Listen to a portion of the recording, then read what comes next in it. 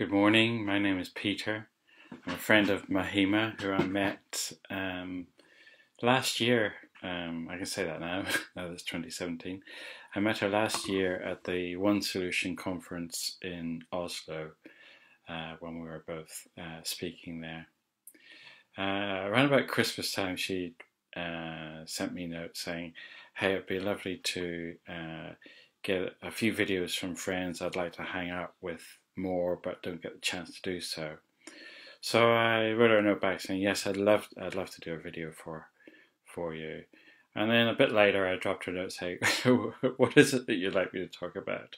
So I agreed before knowing what the subject was. And she said, "Just whatever you're seeing is new, whatever you're seeing is fresh, whatever you'd like to share that has a newness to it." And what came to mind for me is that I'm seeing something new in vulnerability.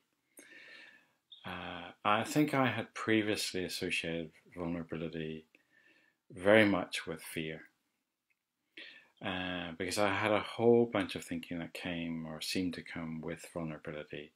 And the thinking was, well, what happens if I don't succeed? What happens if I don't know enough? What happens if I make a mistake, etc., etc. And I had that bunch of thinking, and I associated that very much with vulnerability.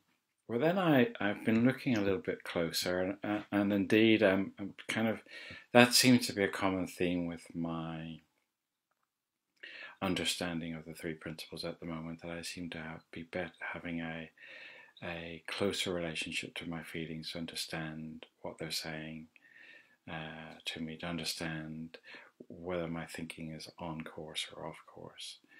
And so when I looked a bit closer at vulnerability, I saw that in actual fact it's coming when I'm doing something new. It's coming when I'm doing something that I'm on the edge of my learning with. Not all of the times, but quite often when I'm taking a step that I haven't taken before.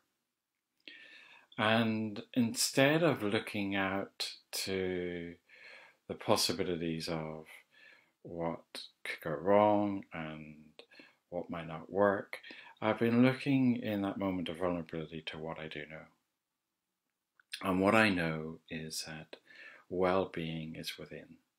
Well-being is within me. So whatever step that I take, and it's the same for you as it is for me, whatever step that I take, whether that leads to something or not, then I am always well. You are always well. For the well-being is within each of us. And looking to what I know within a place of vulnerability just adds to the excitement. It adds to the excitement. Well, I could take this step and have absolutely nothing on the success or failure of it. And it adds to the sense of newness, and the sense of both not knowing, but also having a deep sense of wellness within. So I'm seeing it more as a gift than I've ever seen it before. And as I look back on my life, and I look at the moments where I have perhaps taken a risk or taken a chance and felt that energy of vulnerability, I've stepped out and I've taken it and I've grown as a result. I've grown as a result of those steps, and I've become new within myself as a result of those steps.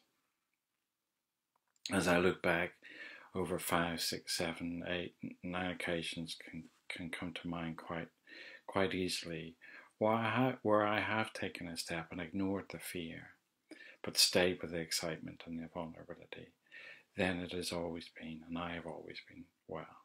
So that's the test for me, that the action may not have led anywhere, but I've been well anyway.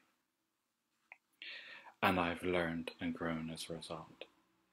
And so I thought what I would do is I would also do something vulnerable and new in this video by sharing a poem that I've written. And I've never read a poem out loud to an audience or on a video before, so this is a first for me. So we'll see how it goes.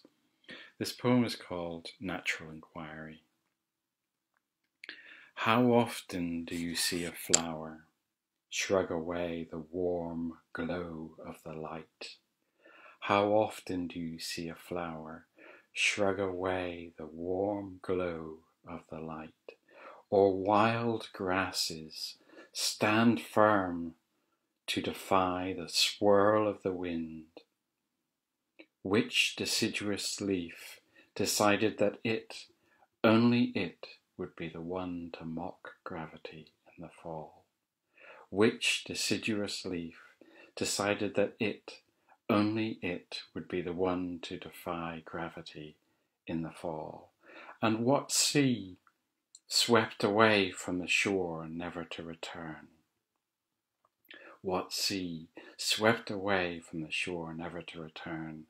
Mountains, moon, and clouds, all that is natural, similar questions could be asked of them. But really, the only inquiry is this. But really, the only inquiry is this. What are you fighting against for your life not to be lived by the source of all being? But really, the only inquiry is this. What are you fighting against for your life not to be lived by the source of all being? And so, for me, that poem talks about the energy, the space that's within us, the space that we can always look towards when we're feeling vulnerable. And it's a space that I'm seeing afresh for 2017 as new and exciting. And I'd like to sign off now by wishing you all a very happy 2017, and I hope this finds you well. Thank you.